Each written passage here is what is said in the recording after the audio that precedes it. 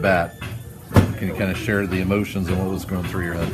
Yeah, I mean, a lot of emotions, obviously, but you know, again, it's I played baseball before, so you just try and obviously just slow it down. So I was just trying to see the ball and just hit it. You know. Were you able to do that by the time the first pitch came, or how long did that adjustment take? First pitch, you know. Again, it's been like a long time coming in the sense that I've always dreamed about this moment. So there's really no time to kind of be anxious and nervous, and you're going to kind of experience those things naturally. But for the most part, you know, I have some history again, like I said, with a bunch of these guys. So it's a welcoming clubhouse, so just go out there and play some ball. So it stays settled down there even in the ninth, or yeah, is it kind of the nerves come a little bit at that point? No, that's when you got to be the most calm. You know, games on the line. It's a tight ball game. So that's kind of when you just use your experience and just slow everything down even more. So again, just make it a crawling rate in your head.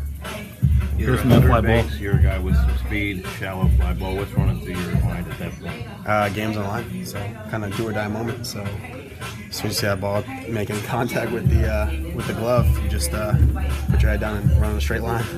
Schulte pretty much say you were going no matter what, or was that we were on contact on the ground, and then kind of ball goes up, kind of read it a little bit, and kind of on its way down, Schulte just kind of said go.